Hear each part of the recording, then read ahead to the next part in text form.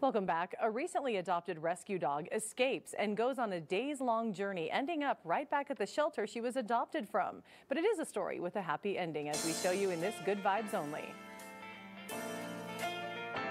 Relaxed, warm, full. 3-year-old Bailey, the rescue pup, is reunited with her owner after escaping her new harness and running away. This girl can run, and I mean like the wind, and she does. She cleared like a 7-foot wall, and I watched her do another wall from somebody's backyard down, and it was about a 10-foot drop. For 3 days, Micah searched tirelessly for his dog, even in the overnight hours. I was worried I was never going to get her back, and even though I've only had her for about a month, like, she's already made herself a part of our family. To give you a little perspective of how much ground Bailey covered on this journey, she started off right around here at Sunland Park. There were multiple sightings throughout this area on the west side before she ended up here in Canutillo at Animal Rescue League. I saw her running down Country Club area. I said, she's on her way back to the shelter.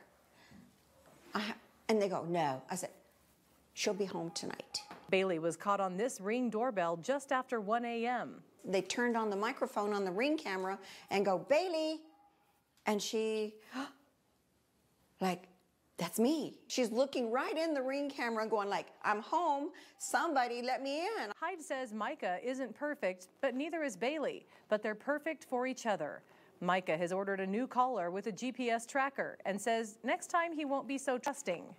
He has proven himself that he understands this dog, where everybody else has never given her the opportunity or the chance or show her the love that he has given this dog. Even though I don't really consider her a pet, she's just kind of like a member of the family.